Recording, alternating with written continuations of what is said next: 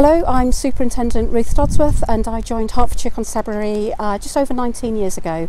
And I joined when I was 29. I'd had another career that I'd begun that I realised that I didn't want to do for the rest of my life, and joined the police. And I joined to help people, to protect people, and it's been all of that and so much more.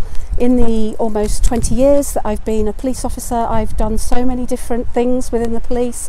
I've worked on the front line in uniform, responding to immediate response calls for help. I've worked on our safer neighbourhood teams, and I've also trained as a detective, investigating lots of different types of crime. What I've really loved about the police is the teamwork that's involved. In my role as a superintendent, I get told every day about jobs that a police officer or a member of police staff have done that shows just how courageous, decisive, supportive, compassionate that they've been, and it makes me really proud of them and also proud of the job that I do. Think she did, I can.